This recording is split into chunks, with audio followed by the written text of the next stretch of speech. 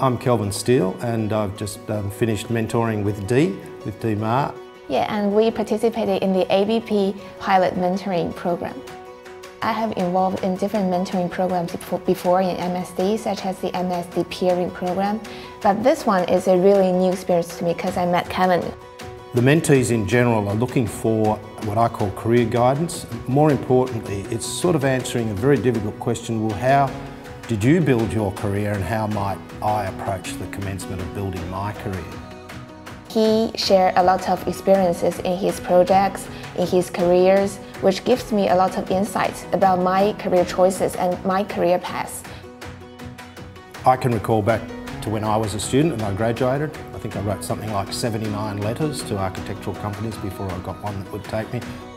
With Dee, I think the other key thing has been the fact that coming from overseas, there's a whole different set of challenges. How do you network? How do you become part of a network in another country? I don't know how I'd approach that if I went to China, for example. Kelvin is actually taking me out of the campus and introduce a lot of his construction friends to me. It really helps me to broaden my social networking, and it is maybe the first step of my career.